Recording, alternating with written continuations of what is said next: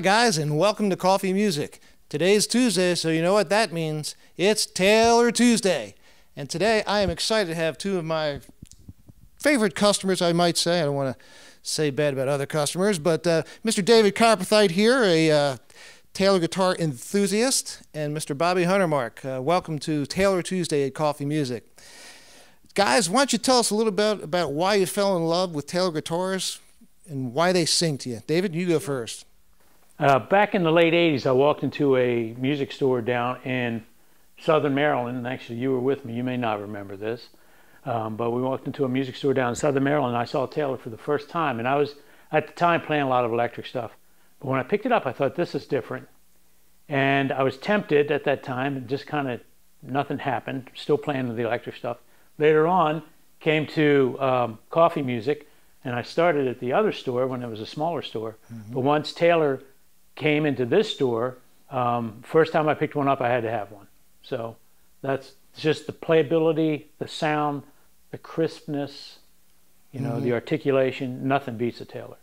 They're wonderful guitars for sure. What's in your arsenal, or what have you had in the past? Because I know you're one of those kind of guys. I've had just about everything. If the missus is listening, let's make sure we censor her out. Well, just remember that I would trade in and trade up. Okay.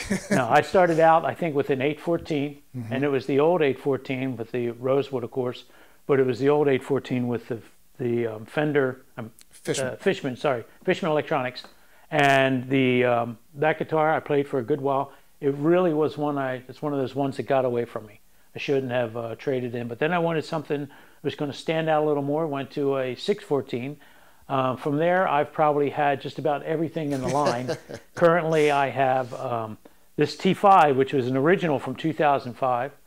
And I might add, this was the first one that came out of Coffee Music. Am I correct? It was the first T5, the most misunderstood guitar. Just remember, it has its own voice. Don't try to make it sound like something else. Anyway. And then now I have an 814 Cocobolo. It's a 2012 limited edition, and a 2012 914, and a GS Mini in rosewood. So that's my Taylor collection currently. Very, very nice, very nice. And this guy sitting beside you, how do you know him? Well, we grew up together. In fact, we played together for many years, and we got back together recently and have been playing together for several years now with another guy that is a bass player, which we didn't need to include him because he's a bass player. Well, Taylor does make bass guitars. I know they do. So we'll have to do a follow-up. They do. And he likes the Taylors.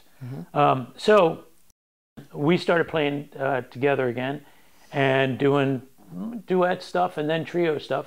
And we all grew up in the same area, and we've kept the band going. That's cool. And music kind of just brings you together for life, which is awesome. Bobby, what kind of guitar you got here? I think I've got a 314. 314 CE, yeah. Yeah, I started off with, I think it was a 410, and that was a rosewood guitar. Limited edition. Oh my, that was a beautiful guitar. And I traded it in for this one because I just wanted this single cutaway, and the electronics was an upgrade for me. And so Dave does his homework. So when I wanted a good quality acoustic guitar, I saw what he was playing. It sounded good.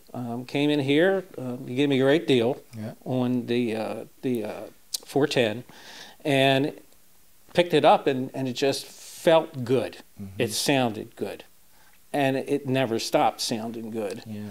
And the one thing, if I may say about Taylor guitars, their consistency and build is just so amazing. You can pick up any Taylor that has the same kind of neck feel, and the sound is great and crisp. I remember when you came in looking for this guy here, because at that point in time, we had two 314 CEs. You picked them one up off the floor, and you played it for a little bit, and you said, yeah, this is the one. And you remember what I asked you? Are you sure? Because I have another one. You should probably A-B him. And well, you finish the story.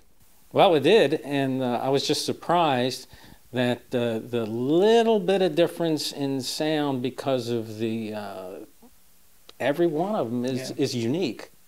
They're works of art. Every good guitar is. And it made just enough difference for me to change my mind and go with another one, just because you suggested trying both of them out. But that's both of them were great guitars. They're great guitars, but the one that fits you personally, you know, and that's why I always like to recommend, if you have the opportunity to actually try the guitar out. A lot of people in today's world, they'll just buy it online and they'll read reviews and think that that's the perfect one, and it may very well be. But again, if you've got the opportunity to check them out side by side, it's a world of difference. And I just, you know, I'm grateful that we can offer that to our customer base and try and get the right guitar, find your fit, as Taylor would say. So again, I appreciate you guys being, you know, Taylor enthusiasts and coffee music fans for a while. How about if you take us out today here with a nice tune or two? Sure.